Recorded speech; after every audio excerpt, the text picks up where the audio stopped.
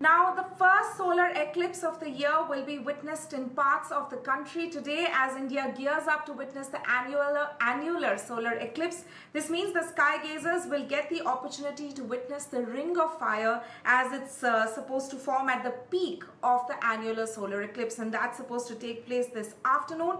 But the partial solar eclipse will in fact be witnessed in several parts of the country. Now, the ring of fire will be visible in parts of Rajasthan, Haryana and Uttarakhand, while other parts of India will witness a partial eclipse. The solar eclipse that will be visible it starts a little after around 10:30 or so and will end by 3 o'clock this afternoon.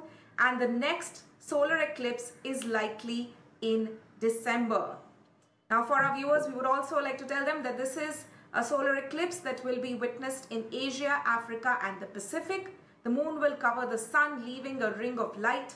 The ring of fire will be visible at the peak of the eclipse, and the moon will be blocking around 70% of the sun, and India will witness the next solar eclipse in December this year. So this is the first solar eclipse of the year 2020.